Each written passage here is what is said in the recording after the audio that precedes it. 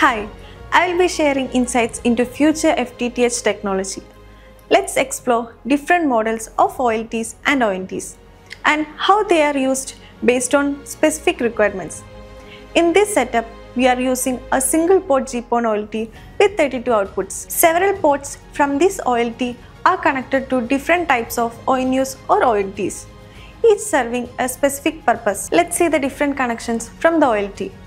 First, one output from the OLT is connected to a 4-out fiber splitter, and from that splitter only two connections are made. One is connected to a LAN plus phone ONU and the second one is connected to a POF injector. Let's see the connections from the LAN plus ONU.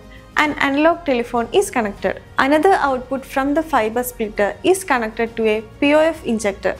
From that POF injector, a POF ONT is connected. A POF injector is used to ensure easy installation over longer distance compared to PoE.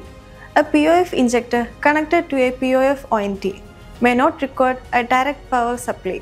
Let's see the next connection from the OLT output. The next output from the OLT is connected to another fiber splitter. From this splitter, a LAN plus video ONU is connected. This ONU has an RF port that can be connected to a television using a coaxial cable. A Wi-Fi plus voice ONU is also connected. From this Wi-Fi plus voice ONU, an RJ45 cable is connected to a laptop for internet access through the LAN port. Let's see the next connection from the OLT output.